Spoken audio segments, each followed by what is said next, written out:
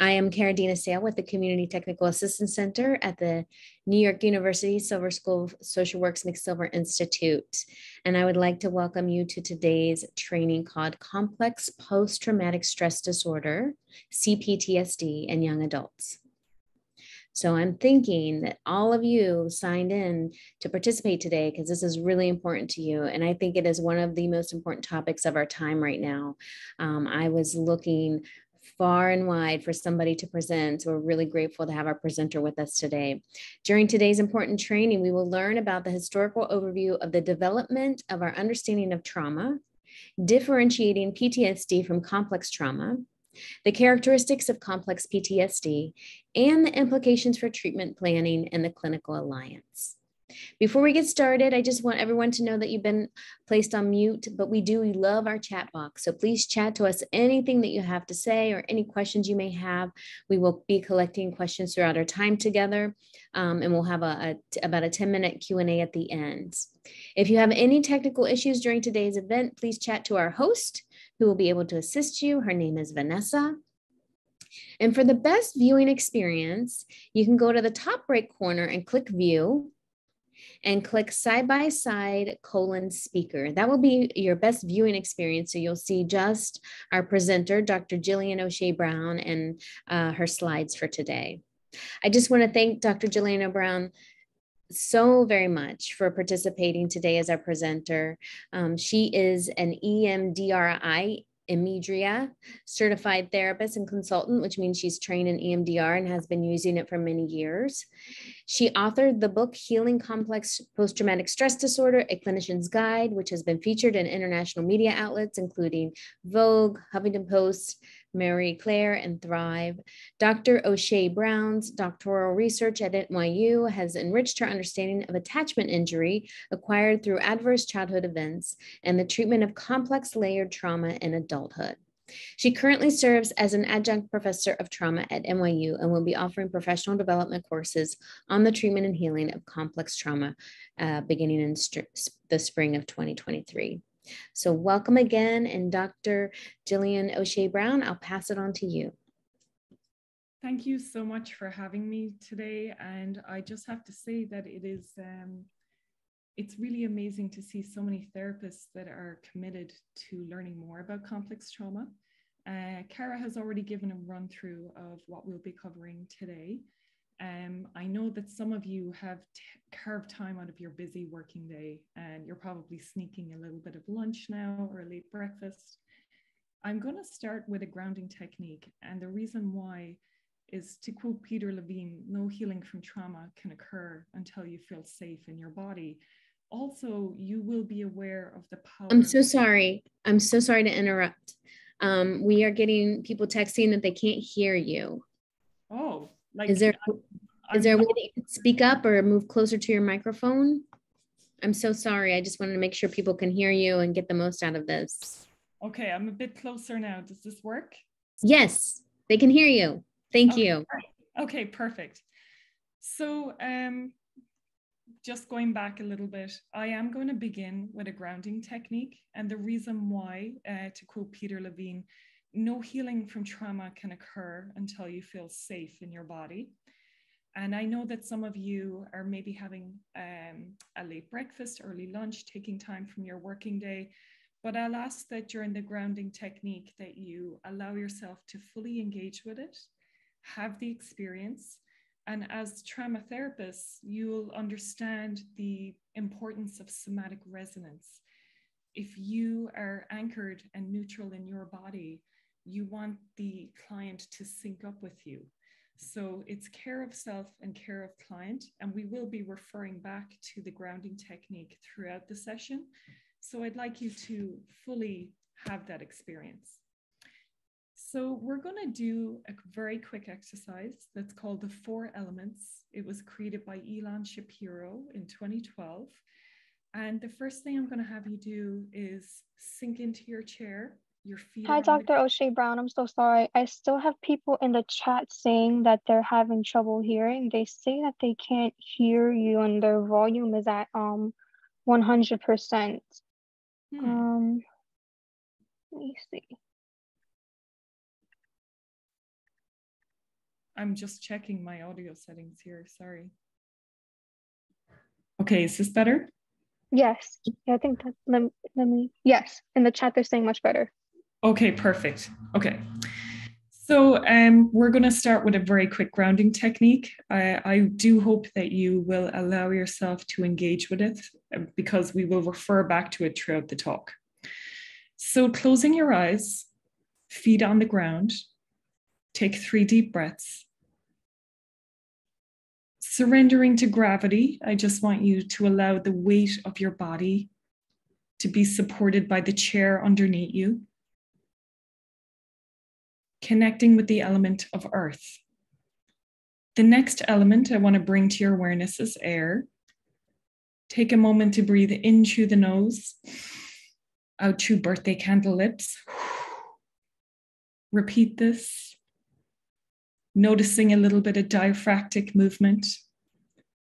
The breathing and the heartbeat work in synchronicity. If you ever want to slow down your heartbeat, you can do so by slowing down your breathing. Noticing the temperature of the room and the sound of your breathing. Connecting with the elements of earth and air, I also want to bring your awareness to water. Take a moment to check and see if it's possible to create saliva in your mouth. And if it is, take a moment to notice that. When you can create saliva in your mouth, it's your way of knowing that you're here, you're safe, your digestive enzymes are turned on, the body's in a state of deep rest and repair. It's for this reason that people often get offered a glass of water or a cup of tea during an emergency or a crisis, because the body knows that when you can create this moisture in the mouth, that you're safe. Connecting with the elements of earth underneath you, air all around you, water in your mouth. I now want you to envision a beautiful torch, Olympian torch. And as you see this torch, you're being led down a tunnel or a pathway. And when you get to the other side, you arrive in a place of beautiful, transcendent healing. It could be somewhere of natural beauty, somewhere you've been before, somewhere you'd like to go. And when you arrive there, I want you to survey your surroundings, taking in the colors, the textures, the sounds. There could be a scent. Looking up at the sky, maybe you're aware of the season or the time of day. Also noticing how you feel in your body and allowing yourself to take this all in from a place of safety. Letting it linger for just a few breaths.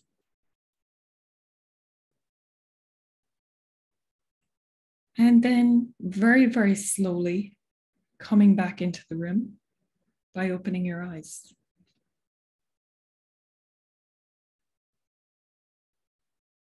So those of you that were able to follow along, I want to just extend some appreciation to you. It's not easy to do in front of strangers. And some of you might have been able to think of a place of natural beauty that feels comforting to you. Others might have felt distracted, or it might have lost you along the way. If you had a positive experience of that, I want you just to notice how good that feels and how ready you feel to take in your client. If you weren't able to get there, know that there are so many different ways of creating a sense of comfort in the room, and this is just one avenue. Usually I would pick people from the crowd and ask their experiences and reflect back, but because we have under an hour today, we are a little bit pressed for time. So to begin, trauma informs identity, not just through the development of maladaptive behaviors such as hypervigilance and psychological reactivity, but also through the formation of shame-based cognition. Today, we're going to look at the whole constellation of trauma symptoms, but let's go back to the earliest mention of trauma, which was from Shakespeare. I'm not a Shakespearean actor, but I'm going to do my very best to read this to you. My good Lord, why art thus alone? Why dost thou bend thine eyes upon the earth and start so often when thou sits alone? In thy faint slumbers, I by thee have watched and heard thee murmur tales of iron war. Thou hasn't talked of sallies and retires, of trenches, tents, of prisoners' ransom and soldiers slain, and all the currents of a heady fight. Thy spirit within thee had been so at war, and thus had so bestirred thee in thy sleep that beads of sweat have stood upon thy brow like bubbles in a late disturbed stream. So what we're seeing here from Shakespeare's Henry IV is a concerned wife's observations of her husband's symptoms of post-traumatic stress. He's anticipating returning back to the battlefield.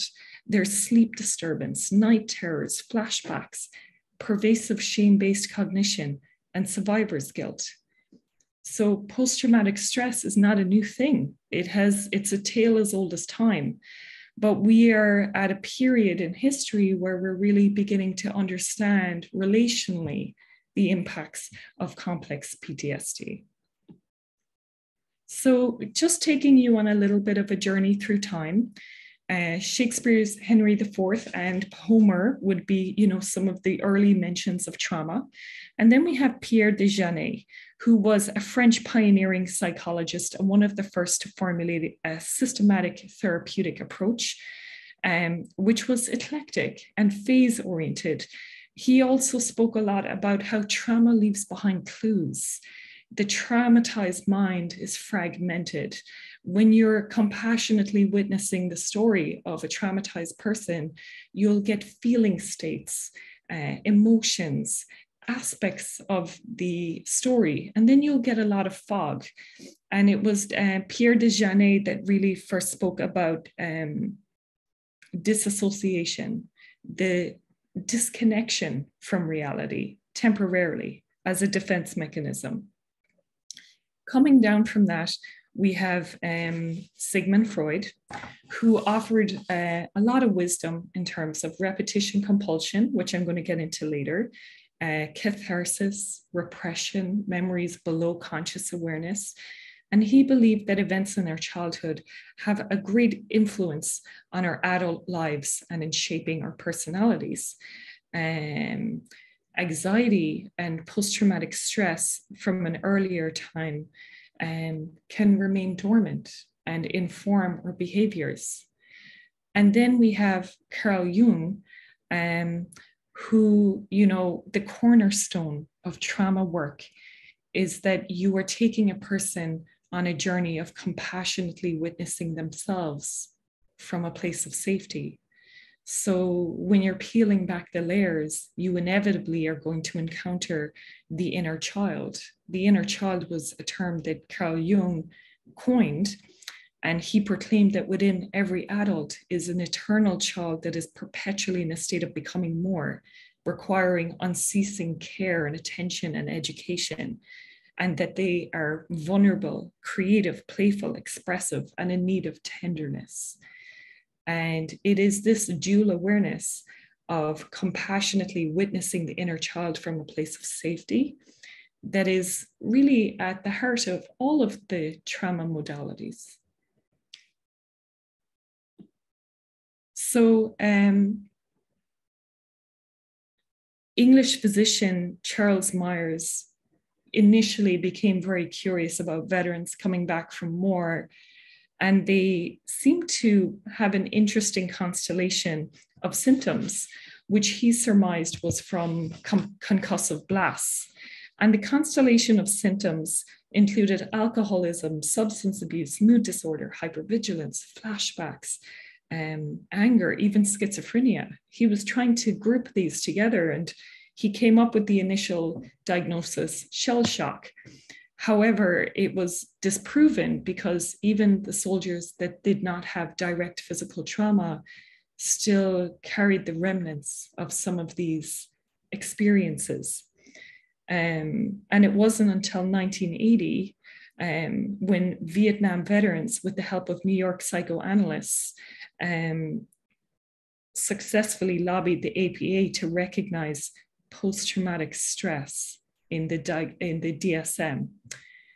Looking at how PTSD presents at the moment in the DSM, and I'm aware that there are some therapists outside of the US here today that are going with the ICD, which is miles ahead. So bear with me for this piece.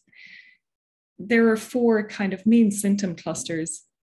One is reoccurrent experiencing of the traumatic event through nightmares, intrusive thoughts, physiological reactivity. This is very much like a skipping disc or a skipping vinyl, depending if there's any young adults here today. I'm sure you don't play around with discs, where the most painful part of the memory keeps coming up. The most painful images, feeling states, sensations, and it comes up intrusively, but it never plays out to a point of resolution. And by point of resolution, I mean when you return back to a place of safety.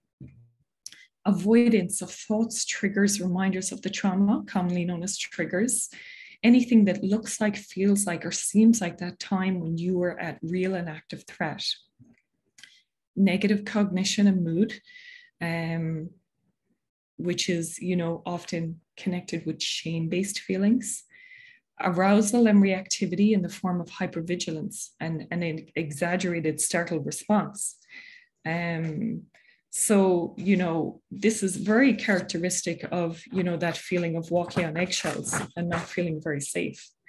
And PTSD was helpful in creating an understanding of single incident trauma, including intrusion trauma, rape, physical assault, traumatic experiences from war. However, it didn't really accurately portray the impacts of interpersonal prolonged traumatization beginning in childhood. And, some of the secondary symptoms that can result from this, something was missing. And when we go back and we look at how the word trauma was first originated, wounds of a physical or psychological nature, the easiest way for us to think about complex trauma is a death by 1,000 cuts. There's big T traumas and there's small T traumas. Complex trauma tends to be a little bit more sinister, insidious, hidden. Communication deviance, walking on eggshells, pathological accommodation, all of these interpersonal situations, which time and time again can erode your sense of self.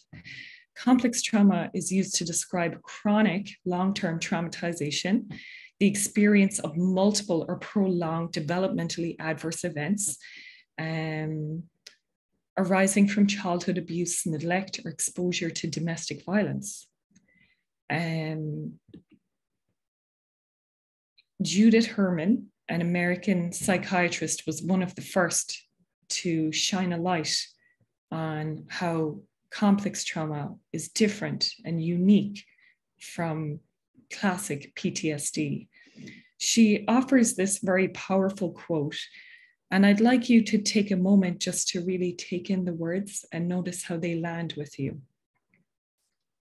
Many abused children cling to the hope that growing up will bring escape and freedom, but the personality formed in an environment of coercive control is not well adapted to adult life.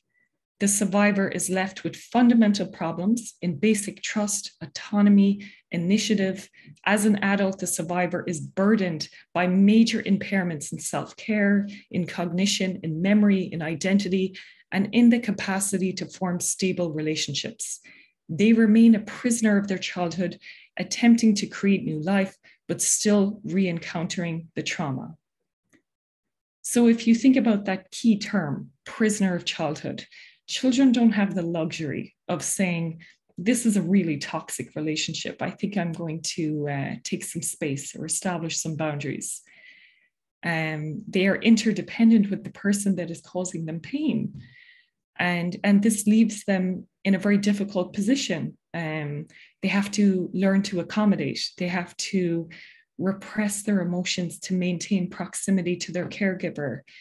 they have to mold around the environment, survival through adaptation, because they really don't have many choices. And this, really shone a light on what differentiates complex clustered relational trauma with a single incident trauma. So how are they the same and how are they different? PTSD is single incident. Complex PTSD is exposure to chronic prolonged threat and instability, often of an interpersonal nature, death by 1,000 cuts.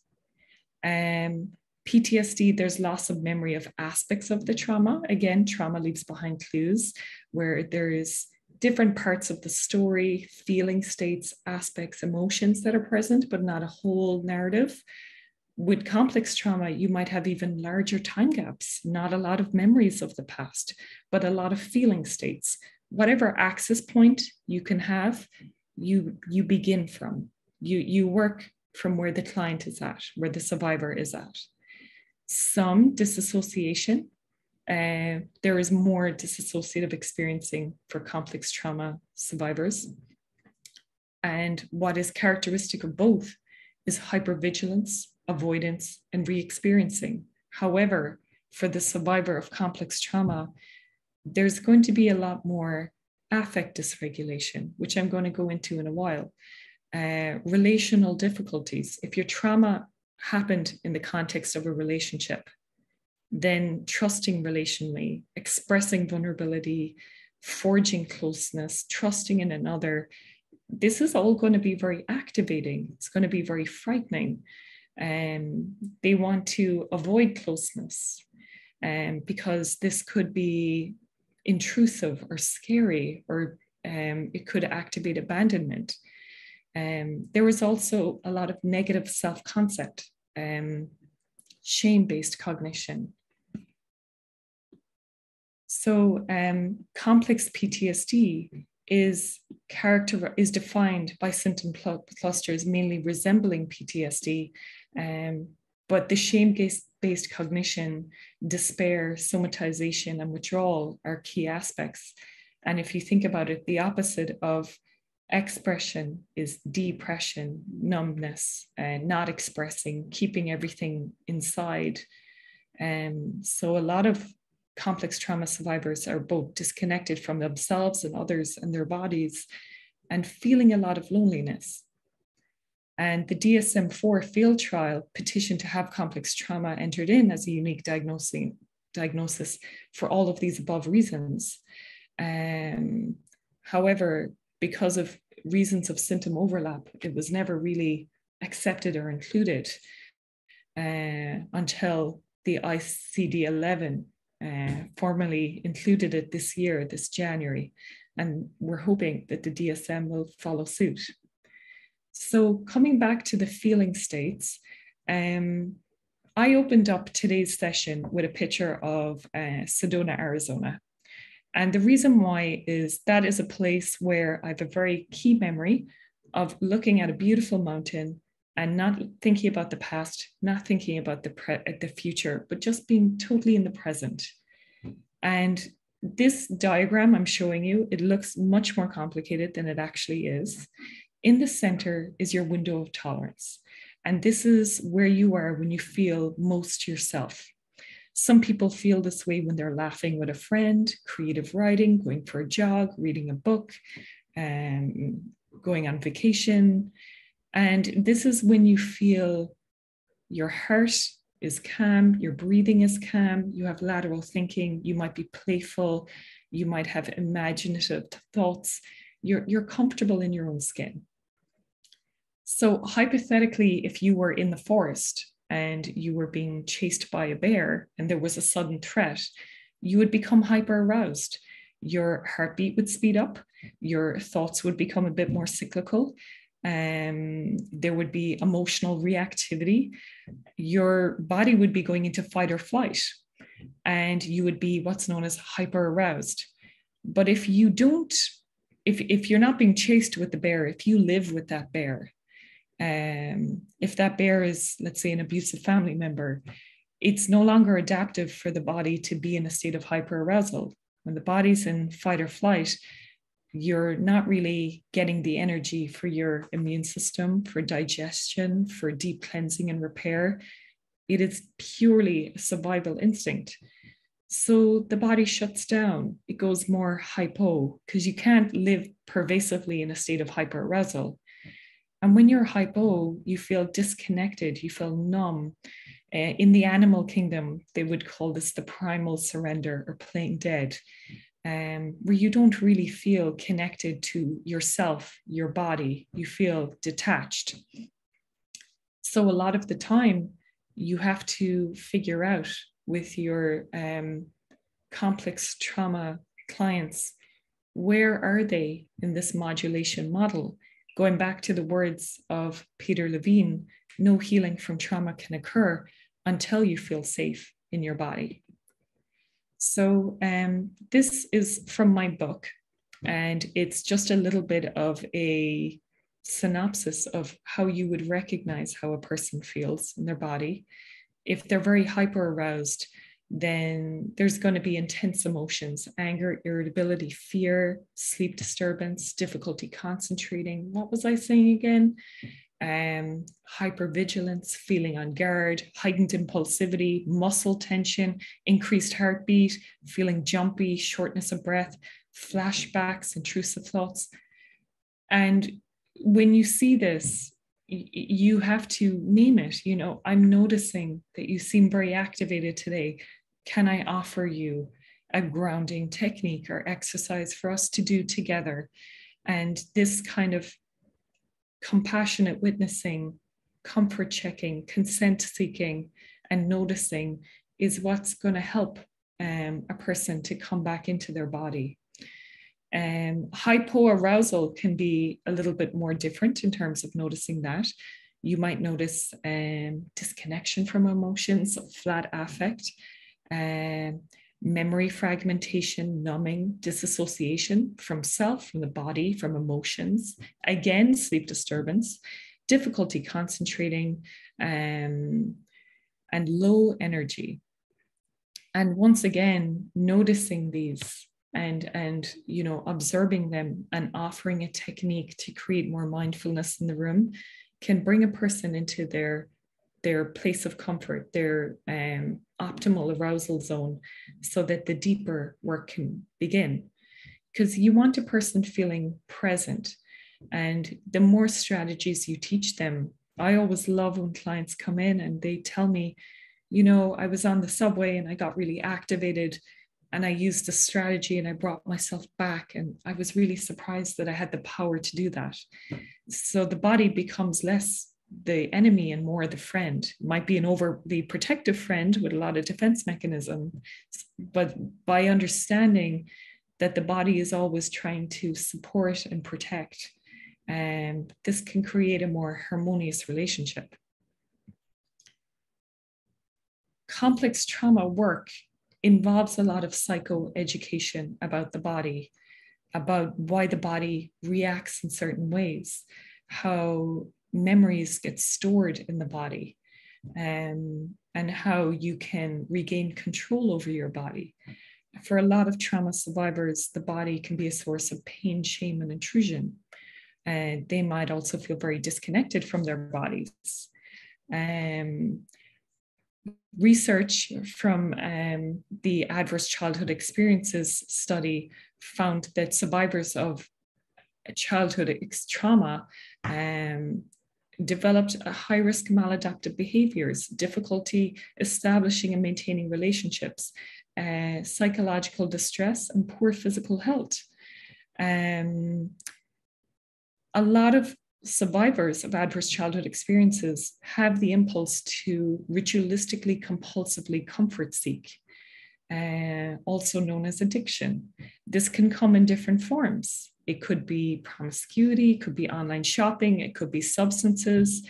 And the question is, you know, not why are you addicted, but what is it that you're trying not to feel? And behind every behavior is a feeling, and behind every feeling is a need.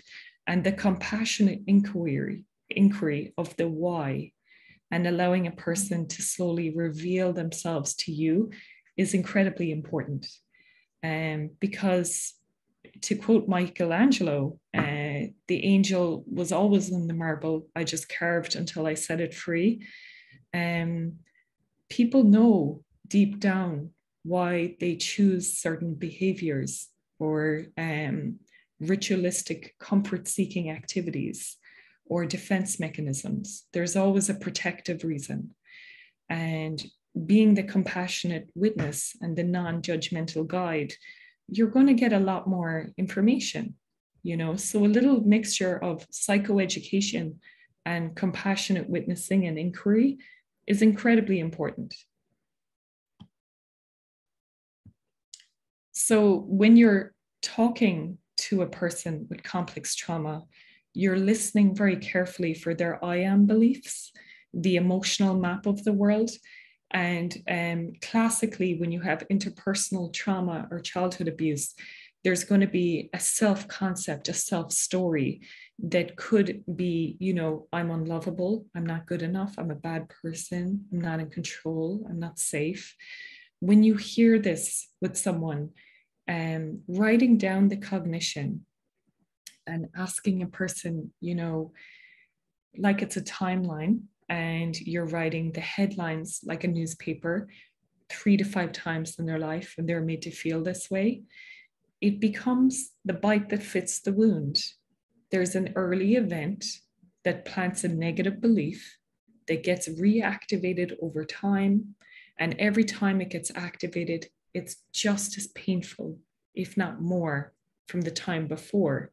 And this cumulative impact of feeling not good enough or unlovable creates a lot of negative beliefs, toxic shame, distrust of yourself and others. With this particular exercise, you get to take the belief and identify which memories led to the belief. And then what we would usually do from there is we would look at the memories separately, like you're untangling necklaces, one strand at a time, just looking at one memory at a time for processing. This particular exercise can be very exposing for people. So I like to follow it up with, you know, if the negative belief is I'm not good enough, what's the belief you would rather have about yourself instead? And if it's, you know, I am good enough as I am, or I am worthy of love, or I can ask for what I need and still be lovable.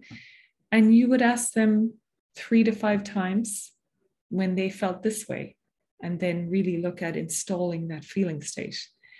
And this is a little bit of the mapping and the treatment planning of complex trauma. You know, looking at the emotional map, the self-concept, identifying core memories, and you want to clear the past before looking at present day triggers.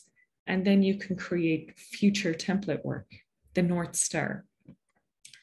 So a little bit on the shame that comes with trauma. We're going to look at Freud, Fairborn, and trauma, repetition compulsion, and the moral defense against bad objects.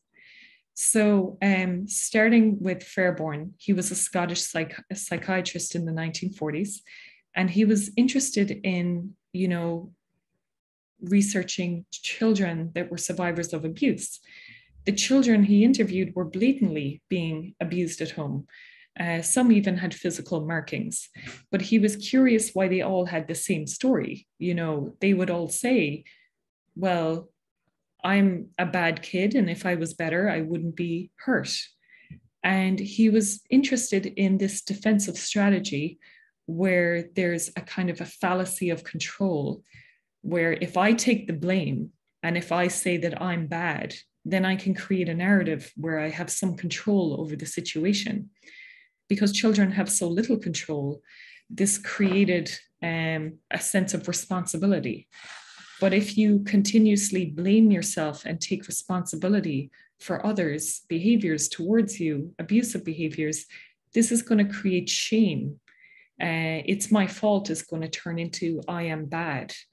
And that shame will be internalized into adulthood, into young adulthood and beyond. And then for Freud, you know, he coined the term repetition compulsion.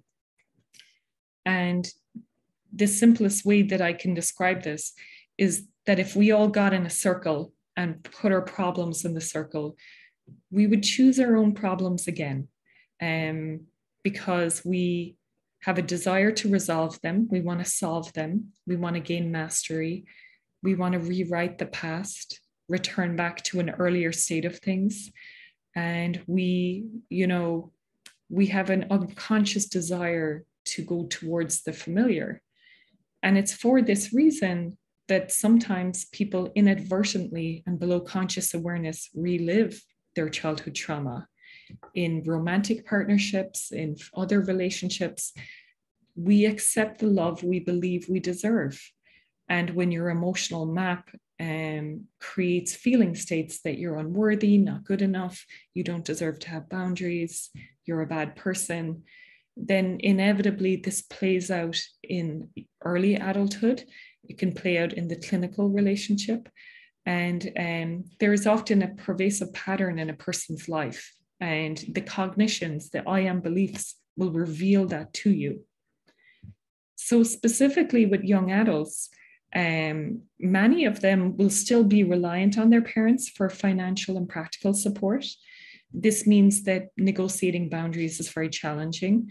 When you're doing complex trauma work, you often have to have delicate conversations around the relationships in a person's life, rather than negotiating boundaries, because you would never do that with a stranger. You only do that with people that you love and care about.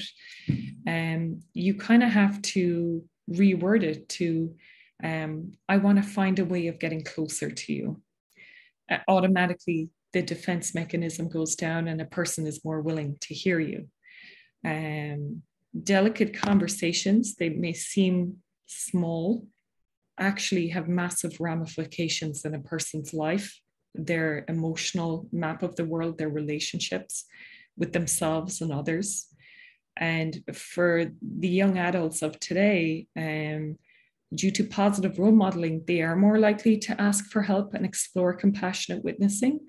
They have been receiving a lot of psycho-ed online from therapists and survivors. So they are quite informed, but then the quality of the psychoeducation can be unmonitored. So, sometimes it's very high quality, sometimes not.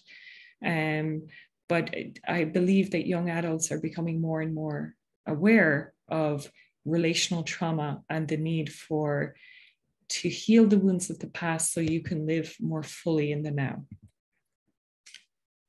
So complex trauma, the negative effects of layered relational trauma has been recognized in the ICD-11, and it has the core elements of PTSD, such as the deliberate avoidance of internal and external reminders and hypervigilance and hyperarousal.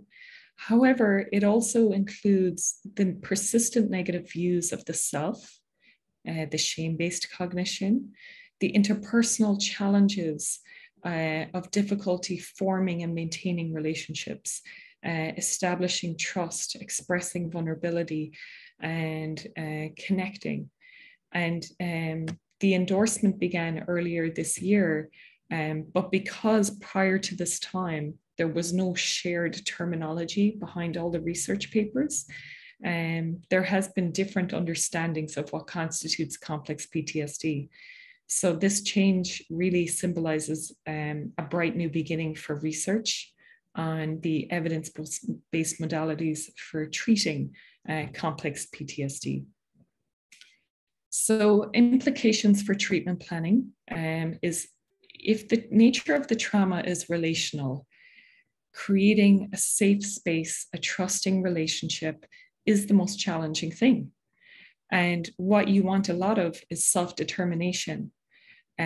So you're doing a lot of asking permission. Would you like to? Which memory would you like to process first? Can I offer you a grounding technique? Would that be helpful to you? You're really creating a sense of self-awareness and mastery, because you want the trauma survivor to act out of deep self-awareness rather than classic conditioning.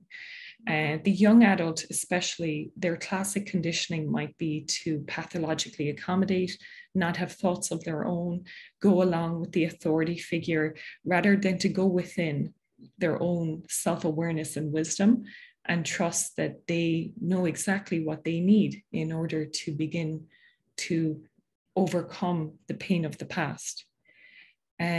You're guiding the client in their decision making and offering choice to create a sense of empowerment in a synergistic way. The way you do one thing is the way you do all things. If you role model this in the clinical alliance, the hope is that the survivor will bring this into all of their other relationships and become more comfortable coming to voice. Establishing safety of the body through psychoeducation and choices and awareness is very important. And it's important to under-promise and over-deliver. You don't want to give false hope. And unfortunately, there is quite a lot of false information about trauma processing out there, where people are sometimes led to believe it's a very quick process. But when trauma happens, it's often fast and painful and repeated. And in contrast, healing can be a slow and gentle process. It can appear that way. The treatment of complex trauma should be phase-oriented, multimodal, and skill-focused, with a core emphasis on symptom relief and functional improvement. And the goal is to create safety in the body, to create a kind of an understanding of the emotional map, and then to work through those memories individually. It was Francine Shapiro, the founder of EMDR, that said we have 10 to 20 memories in our life responsible for all of the pain, and processing just one is like taking one log out of the fire. So we kind of slowly, process each of these memories. So when you're assessing a client for complex PTSD, what I like to do is I like to do the ACE questionnaire, the Adverse Childhood Experiences questionnaire, with the client. So I can kind of understand a little bit about what those formative years were like. The PCL5 is what's used in the DSM, but the International Trauma Questionnaire was designed specifically for complex PTSD.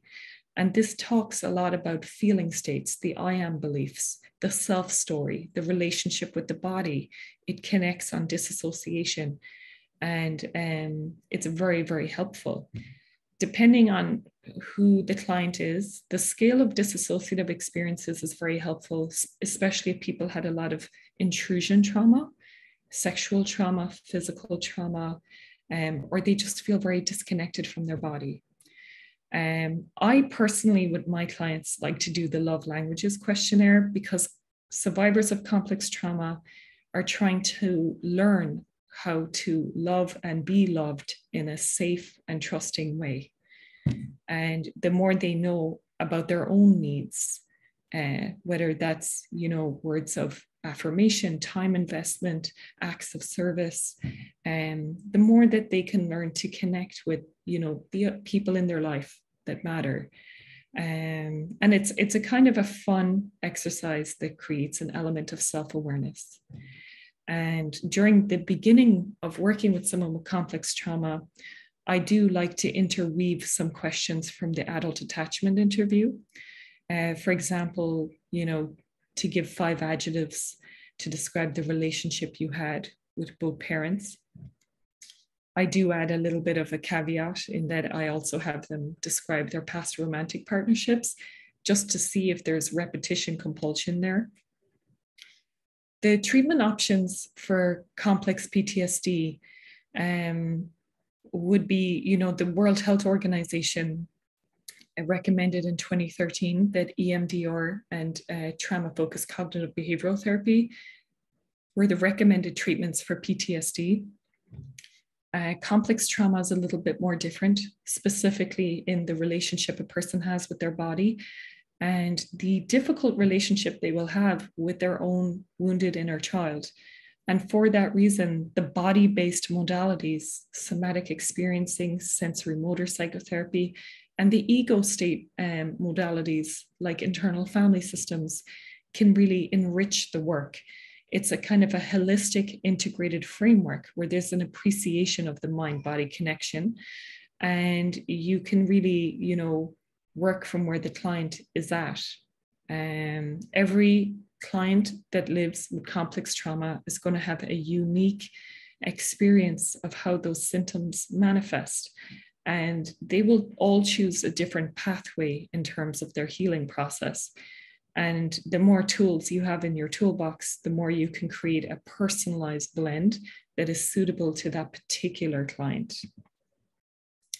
So the efficacy of EMDR in the treatment of PTSD has been well established and evidenced with over 30 positive randomized control studies. The initial stages of mapping out the history, compassionate inquiry, creating safety in the body, that's the same for a lot of clients. But then from there, depending on where a person is at, if there's an active addiction, if there's a lot of impulsivity, you might just stay with grounding and stabilization.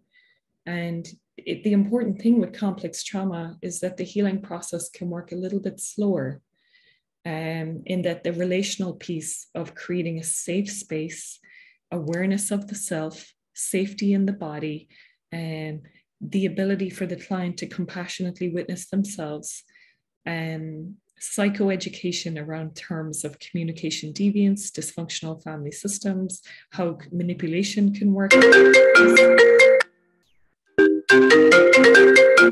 This can all be very, very, sorry, bear with me. This can all be very helpful in empowering the survivor, so that their self-awareness will allow them to connect with their own innate healing wisdom. So I want to apologize because this is adapted from my book, which was a just under 28-hour course, and brevity is not my strong point. So I've given you a lot of information, and it's kind of a broad but shallow understanding of trauma.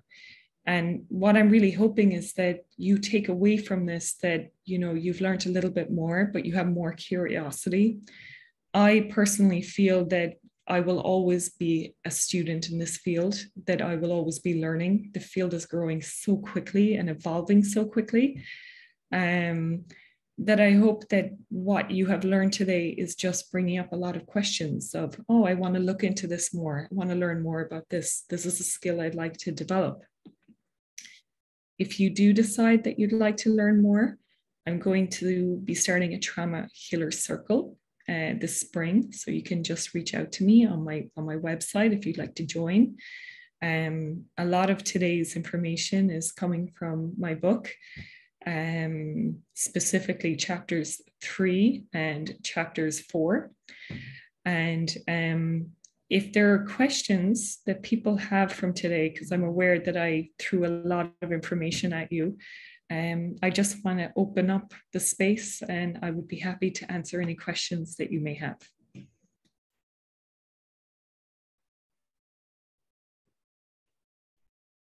Thank you so much, Dr. Jillian. This was really incredible. And I'm just looking at the chat. A lot of people have chatted in questions and are still talking and are really grateful for all the information and do feel that they absolutely have more questions to ask. And I'm wondering if we could just look at a few of these. Someone was asking, those who come back from war, is war considered a single event? Is it only CPTSD if you have multiple tours?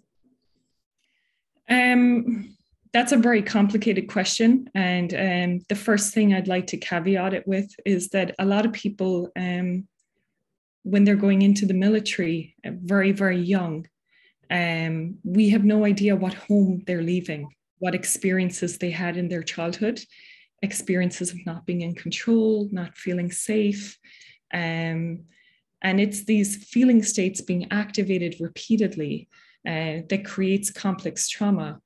So I think that most people that are coming back from serving They have repeatedly been activated over and over again. They haven't been allowed to express or be compassionately witnessed.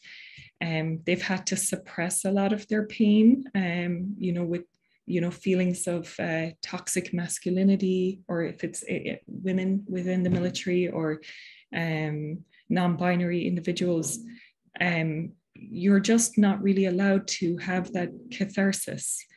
So, the death by 1,000 cuts would be very real there. I think it would be impossible to serve and come back with just a single incident trauma.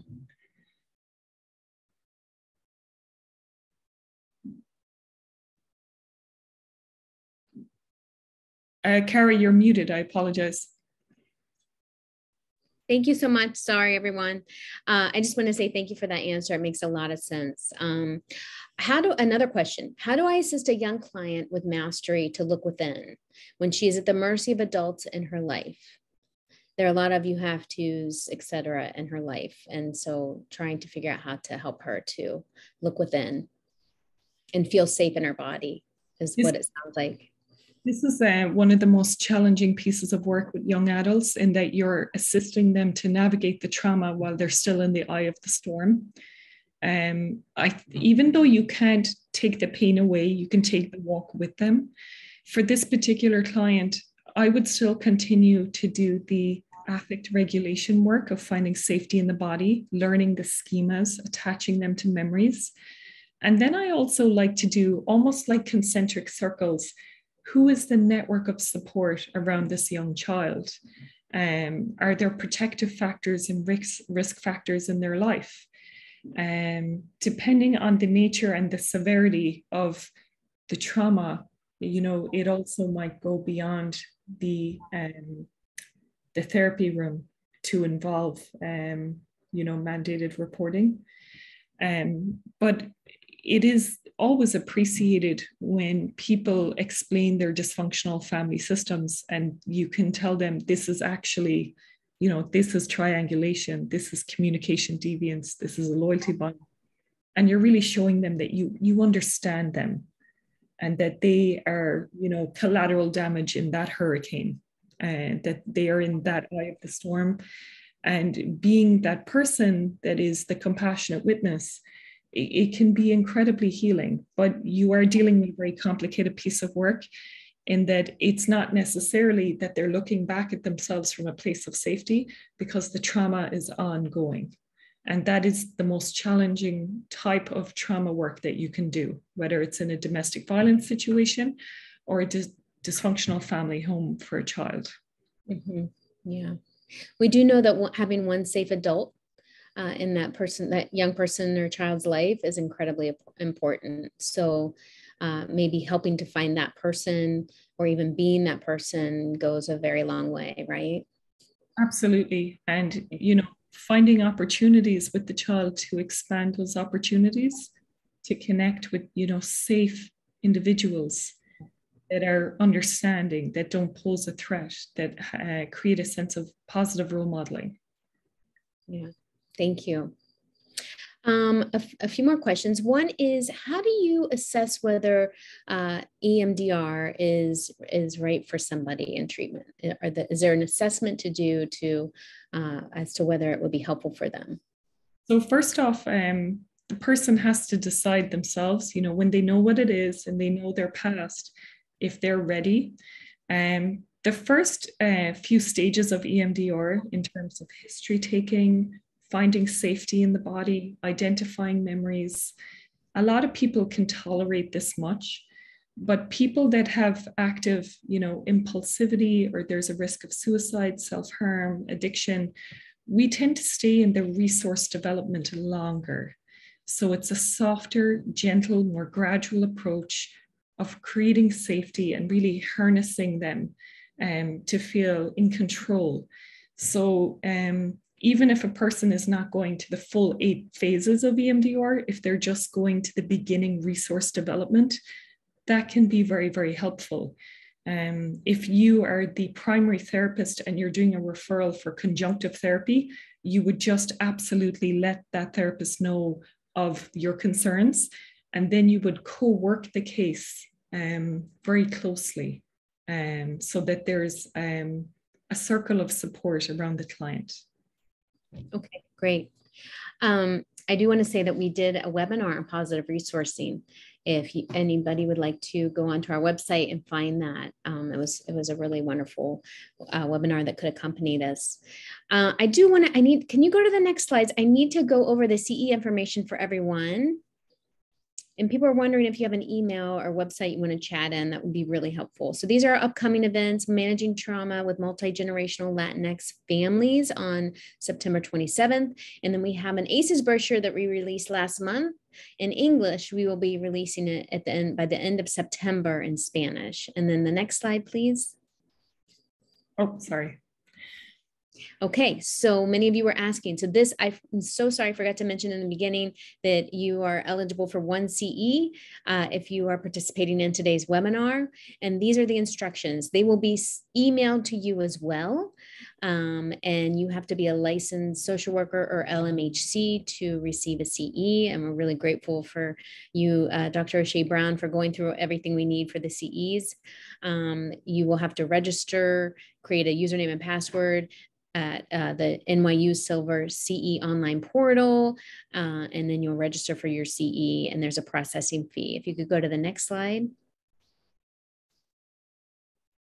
And then again, all of this will be emailed to you, but just so you can understand that it is something that you are able to do. You'll receive confirmation email, and then there's a whole process in place, and then you'll get your CE afterwards. One more question. It looks like we have time for one more. I just wanted to get to that. And I think this is really important in regards to BIPOC communities, people of color. How do these techniques differ for other people, Indigenous communities? So a lot of other people were chatting in that these techniques feel like they're really grounded in white Western world. Is there a way that we could think about them for all people? Yeah. So there's kind of two key pieces. One is to assume a social constructivist lens when it comes to systematic oppression and racial trauma. Don't make any assumptions, but lead with curiosity and allow a person to reveal their experience to you, because every person has a different experience of systematic oppression and racial trauma, and allow them to, let you know. I've also had students, therapy students who are white with BIPOC clients feel ill-equipped. But compassion and curiosity and really giving the person the space to let you know all of the layers of their trauma is very important. I would also say that what is different is that attachment theory would say that you have to have one stable, predictable, reliable source of caregiving. And the big critique against that is that in the Afrogenic model, you have constellations of women that are multi-generational, that can support or be involved with caregiving, connection, family relationships. So attachment theory can be biased towards Western belief systems, but when you come to a person with the intention of compassionately witnessing, not making any assumptions, allowing them to reveal themselves to you, and then, really empowering them to ask for what they need and be the master of their own healing process. That is very important, because you're not always going to have perfect alliance with your client's lived experience. And that's where your transferable skills are very important.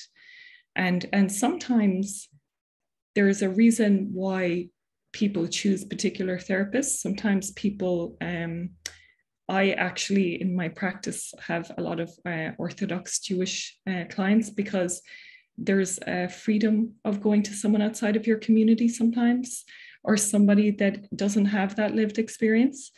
And, just kind of asking and being very open and allowing a person to reveal themselves to you in their own words.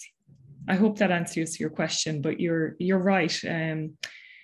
There does need to be some more specialized protocols. Thank you. Thank you for that. I'm going to leave everyone with this last thought. I was chatting with someone about, they were saying that borderline personality disorder can look like complex PTSD. Yeah. And I said it could also be the other way around. And I think that I'm sure this is a conversation you've had many times, and not only borderline personality disorder, but other diagnoses that may be confused for CPTSD. So I think that would be a beautiful conversation for another time. I just wanted to touch on it because I do think it's really important. And if you have any last words about that or anything, we'd love to hear them. Okay, well, the thing about borderline personality disorder is that it does make it difficult to maintain relationships and to trust. And there's an abandonment wound that gets activated that can, activate anger, distrust, or sharp emotions. There is definitely a Venn diagram between the two. And the complex PTSD is very much about how events of the past are creating challenges in the present. I believe that if you were to sit down with someone with borderline personality as a compassionate and curious witness for long enough, you are definitely going to be led down the pathway of relational trauma, because people don't develop an abandonment wound out of nowhere. I also feel that some of the cornerstones of borderline, such as splitting, where you tend to over idealize and then scrutinize individuals, that's not always present in complex trauma. It's in fact, rarely present. So there are some key aspects that are definitely connected to complex trauma, but I do believe that it is its own unique diagnosis that is separate but similar to complex PTSD.